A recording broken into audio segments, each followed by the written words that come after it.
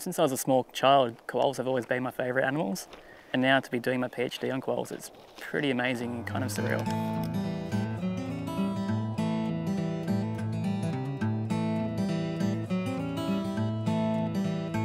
My name is Billy Ross and I do my PhD on the ecological responses of the Northern Quoll to feral cat baiting in the Pilbara. The quoll is a large carnivorous marsupial, meaning they have a pouch, have very small offspring when they're born. It's kind of complementing the work being done by WA Parks and Wildlife, but adding some more detailed investigations. The Pilbara is the last stronghold of the Northern Quoll, as cane toads haven't yet reached here.